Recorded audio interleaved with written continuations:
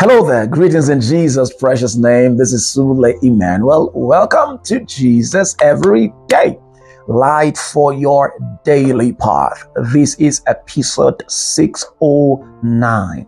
Our topic today is stay on course.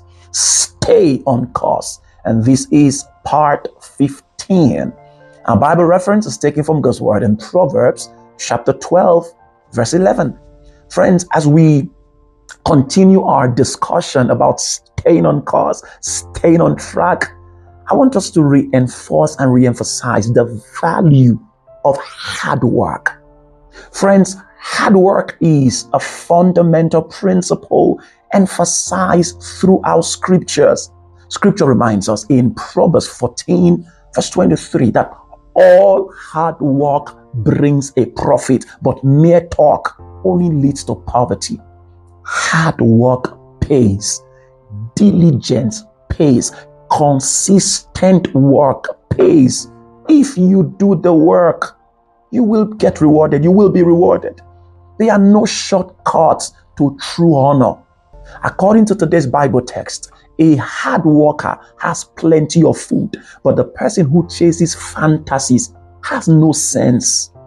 As we apply our hearts to wisdom, as we stay focused on our purpose and commit to daily putting in the needed work, nothing we desire will be withheld from us. God is committed to blessing those who work hard. There will be obstacles, friends. There will be discouragement. There will be doubters at various points, and things may not always go as you desire. But with hard work and patience, there are no limits to how high you can go. Someday, you will be proud of yourself for staying the course, even when you felt like giving it all up. You'll be proud of yourself for staying the course.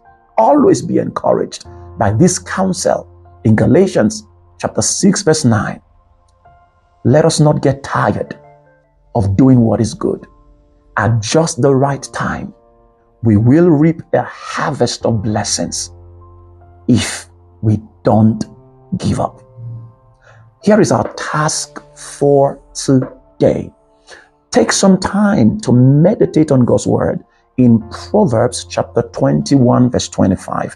Take some time to meditate on Proverbs 21, verse 25. Pay close attention to the wisdom push for today, today's declaration, and our daily Bible reading, the day meditation and the night meditation. The Lord bless you richly in Jesus' precious name.